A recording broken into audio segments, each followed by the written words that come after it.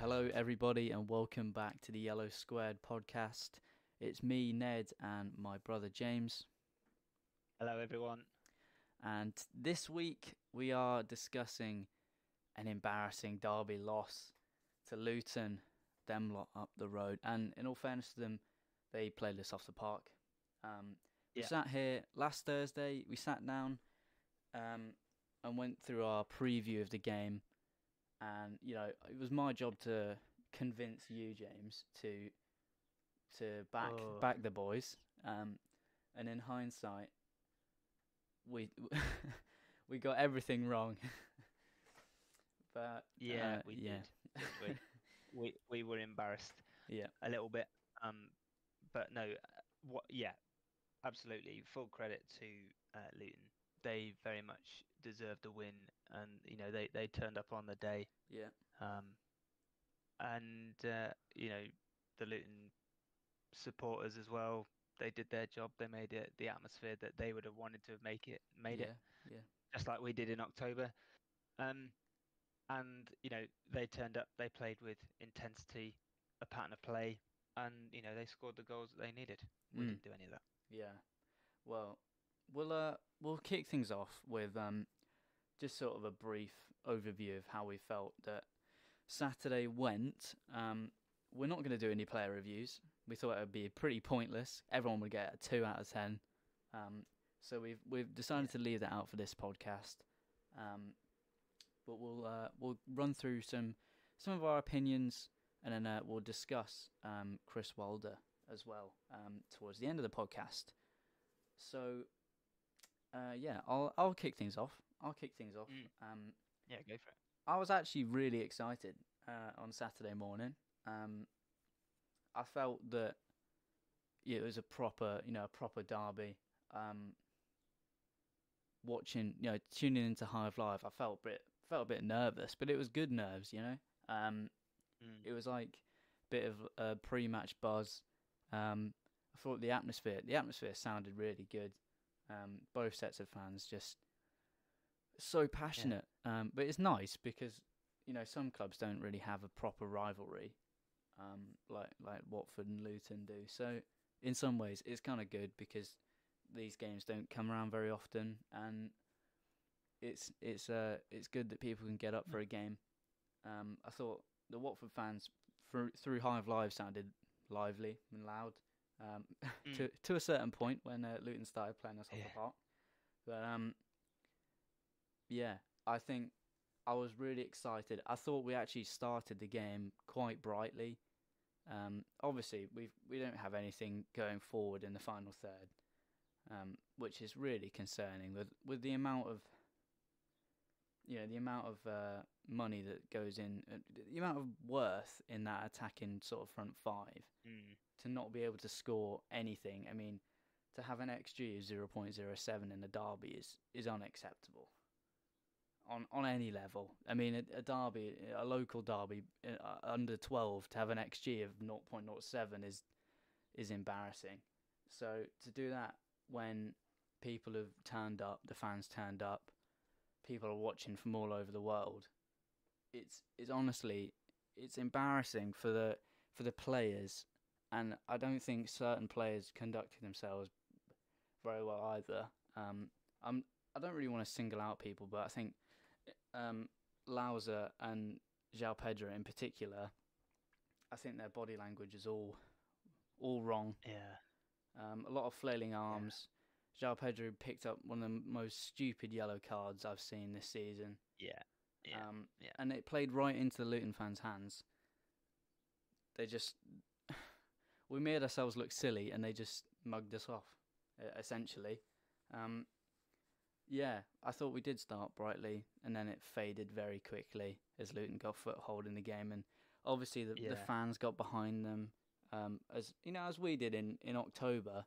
I mean, in the preview, we did speak about how it's so difficult to do a double over any kind of rivalry, because it's impossible. Like, to have the hostility of a home crowd, it's like walking into a lion's den.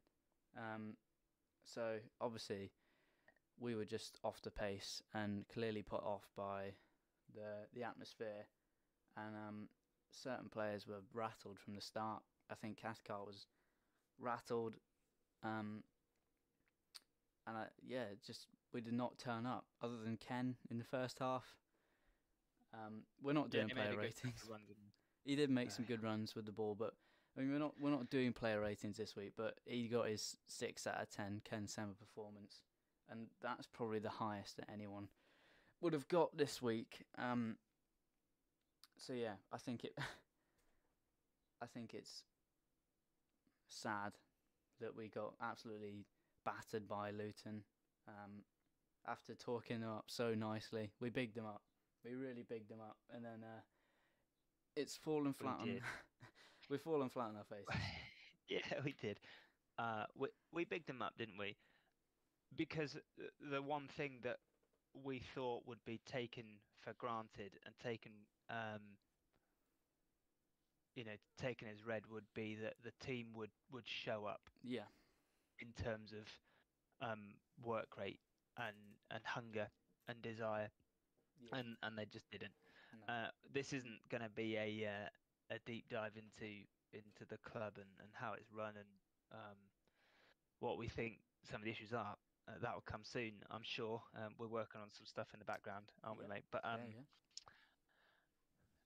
I think it was just so apparent that what bore out on Saturday was one team that was so determined to go and get the win and be aggressive and on the front foot. We spoke about in the preview how we absolutely had to try and pin Luton's wing backs yeah, back by being aggressive and attacking and pressing high. Um, we didn't even get anywhere near that. no, Um, Luton came out of the. I agree. I agree. We started pretty well actually, and we were getting forward, but that quickly faded off, and oh then we were just yeah, overwhelmed. yeah, We were definitely, overwhelmed. We looked overawed by the occasion. Um, I thought we looked so shaky defensively. We were playing balls that we shouldn't be doing. We were giving away cheap corners and throw-ins.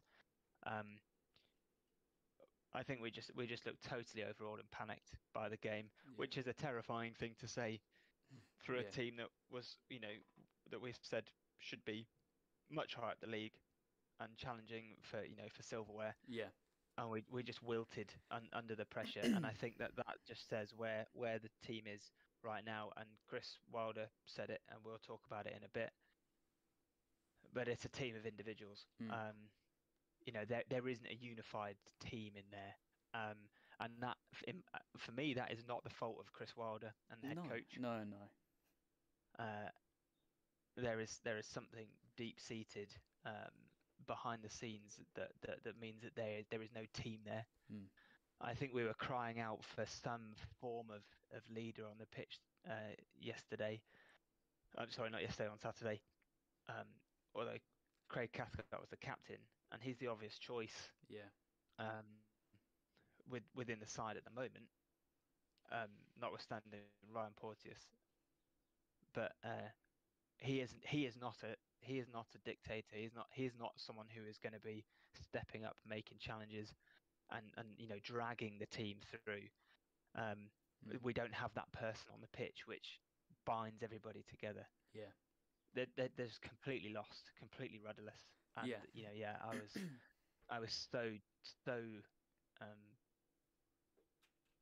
disappointed and mm. dejected by what we were served up. Um, I thought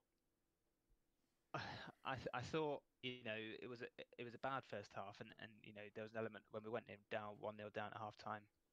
I thought, okay, well, we can get to half time, keep it at 1-0, and then reset. And Mm. it just, the second half we started okay, but Mm. 0.7 XG is shameful in my opinion when you talk about the players that we had going forward. Yeah, And that's the massive elephant in the room. Is just we just don't look like scoring goals. We don't look like creating chances. Um, Nothing looks like it's going. We're a team of fat track bullies, aren't we? mm. Um, we can go and beat a Birmingham side which didn't turn up, we can go and beat them 3-0. And all is well, and the players are laughing and joking.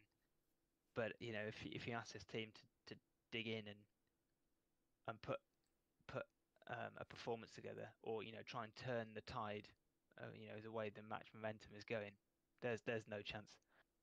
And I think the team is dead. It's completely rotten. Yeah. And I don't think there's any way back for this a group of players. No. And that's not necessarily their fault. No. But I'll leave that there because I'm straying into Yeah. another podcast. Yeah. But yeah, if you want me to sum up the Luton game, in my opinion, as short as I can, I'll just say, it was just a shamefully abject, lackluster, woeful, cowardly performance. Yeah. I don't think I'm on the fence there. No, not at all. I think that the big players went missing when we needed them. Where was Louser to dictate the play going forward? Where he's obviously the pivot in midfield. Why I didn't see him turn on the ball and move it forward once in the game. Nah, he went missing. He spent all of his time shouting at everyone else for not doing what he wanted. But yeah, I thought he was really disappointing. Yeah. We spoke about in the preview. We spoke about how technically that Watford side is much better than the Luton side, and I still stand by that point. I just think there is no loyalty in the squad. No one is willing to work for each other. So when it comes down to a dogfight where the team is rubbish that we're playing against, and this has happened multiple other times in the season, thinking about Rotherham at home, Wigan at home, where the team is so much worse technically, no one wants to work for each other. So you end up just putting in the most abject performance with 11 individuals. And you just go through the motions, and there's an expectation that the player that you pass the ball on to is going to go and do something with it. Yeah, and it can't be like that. Yeah. No. It's no. There was nothing in that performance on Saturday. No. Which suggests that we'll get anywhere near to picking up, I don't know, 2 or 3 wins in the run into the end of the season. Yeah. Well, it's been a dire season in total. I mean, we started off with a project and have ended up with 3 managers and just dross coming into the final 7 games of the season. For the first time, we featured on the Hub Football UK's page in the most out of form teams in the Championship. That's not surprising, is it? Which sort of sums up how the past few games has gone. I mean, I think that the squad is absolutely rotten to the core. I think I have no idea what has gone on over the past few years, but I don't think any manager could fix that. But yeah, like you said, this is not a podcast for that. So we'll move on. We'll move on swiftly from that performance. In a few words, it was dire. The big players went missing. It was quite a cowardly performance, and we were embarrassed on many levels from start to finish. I mean, turned up in Harry Potter buses. It's like the club wants to banter us. So yeah. But we'll move on to discussing some of the post-match comments from Chris Wilder, and I think he has gone up in the estimation of so many Watford fans after this, because it's obvious that he's not just a retiring football manager that is looking for a payout of, I don't know, maybe 7.8 million. Absolutely, yeah. Yeah. He's going to get close to that figure. So. Yeah, but it shows that he actually cares about the running of the club, and so I've got some quotes written down from his post match interview. So I'll run through these quickly. So he says, "There's a lot of so-called good players here, but they have to show so much more if they want to be top players. I hope they reflect in their performance because it wasn't good enough to get any sort of result in a local derby. And it's interesting that comment because he spoke before the game, saying Yeah, about if you look back through his CV, he's been in so many derbies, yeah, he's managed and played in derbies, so he knows the occasion, and he will have known how. I mean, he managed Sheffield United for about 6 years. He would have played. yeah. He would have managed at least five He, Steel City derbies, and yeah, he knows and how played to in them as well. motivate. He knows how to motivate a group of players. So I think Yeah, there he's quite obviously calling out the likes of Lauser and João Pedro and Keenan Davis, the people that obviously lost their head and went missing after the first 15 minutes, um, yeah. which I think is brave for a Watford manager in particular to call out players publicly. And I mean, it shows that he obviously has no, attachment to the I think people it. that would fire him. I think it shows how angry he was. Yeah, I mean, And yeah, yeah, not to not to jump in on no, what you're no, you're saying fine. too much, but this is the Chris Wilder I expected, and I think this is the Chris Wilder that um, the uh, the club were hiring. Yeah, You know, you know, somebody with a bit of drive and determination. mm, yeah, Um, I think he would have been absolutely furious. With what he saw, I yeah, think he's got every yeah, right to say what he said. mm. Um, I think he I think he probably he's got nothing to lose No, no, because he's only on a contract to the end of the season.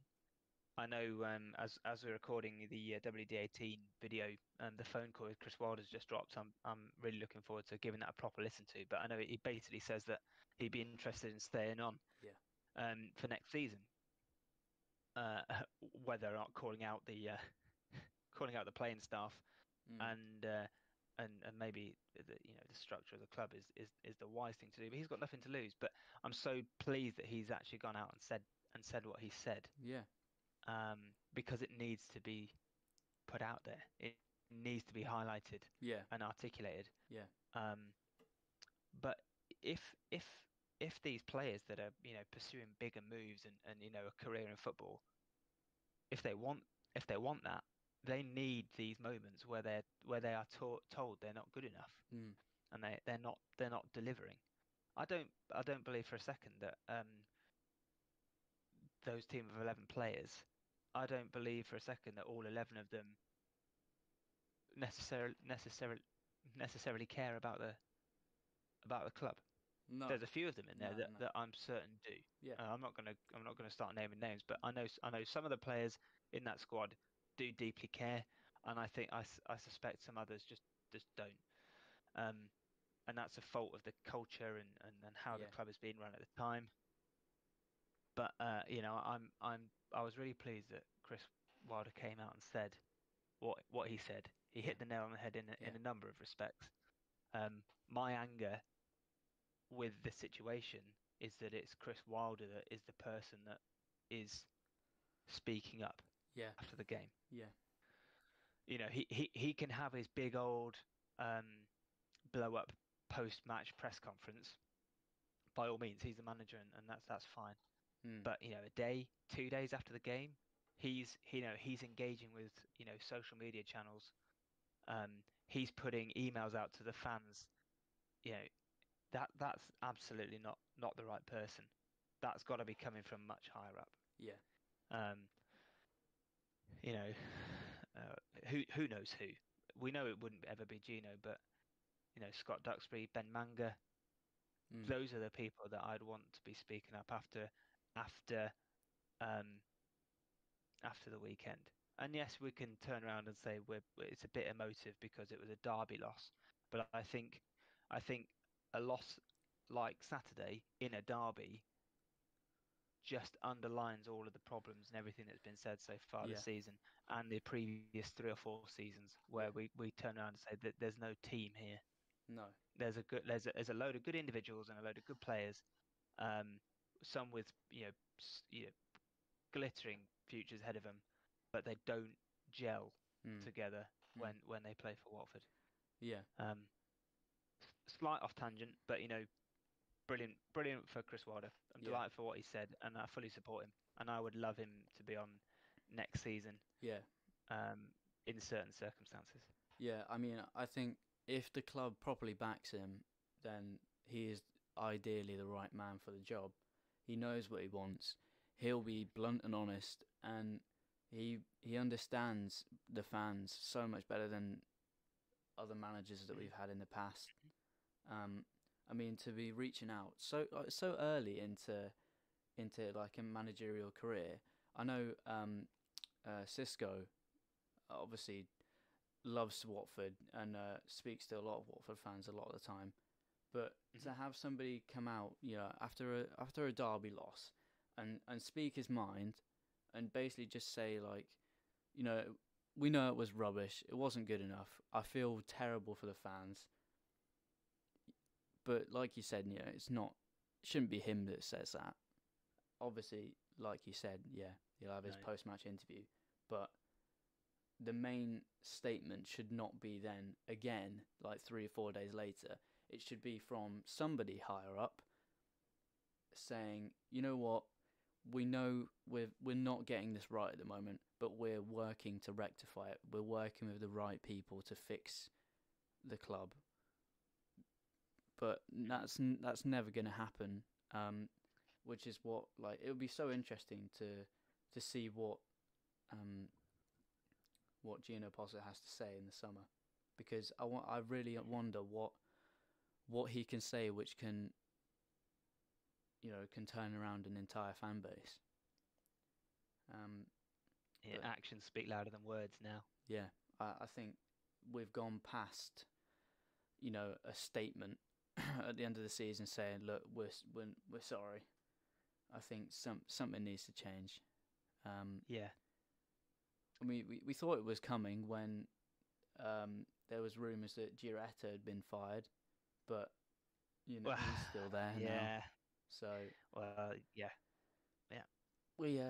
It's a difficult one, but I'd really like to see a team built around Chris Wilder. We'll get a lot of money for Zhao and a decent sum for Sarr, because he's got a lot of pedigree on him. Sarr, obviously, he's very inconsistent, but he's still got 9 goals this season and a handful of assists, and he's made the quarter-final of a World Cup. I think he's got some good pedigree behind him to get a decent sum of money. So I reckon that we let the big players go that maybe could be behind the scenes, disrupting the dressing room because of ego, whatever. We saw it last season after certain players left.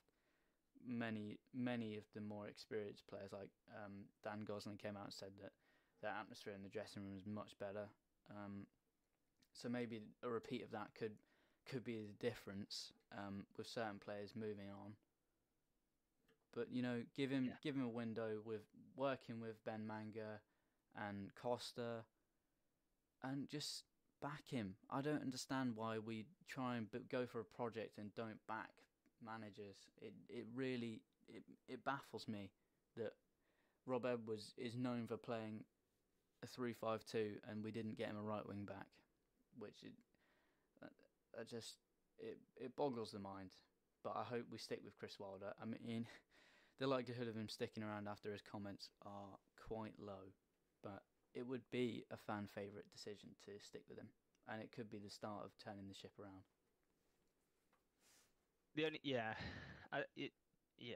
I suppose maybe what I would say is less a fan favourite decision. I think it would be a fan approved decision, because it would show a little bit of willingness to give somebody some time and give a bit of consistency. Yeah. All your points are totally valid, mate. Yeah. But I think the problem is actually much bigger than, back a manager, sign the players he wants, because I've got this feeling that behind the scenes there are real problems with how players are treated, how the playing staff are actually looked after. Those sorts of things, and we could have, and we will do.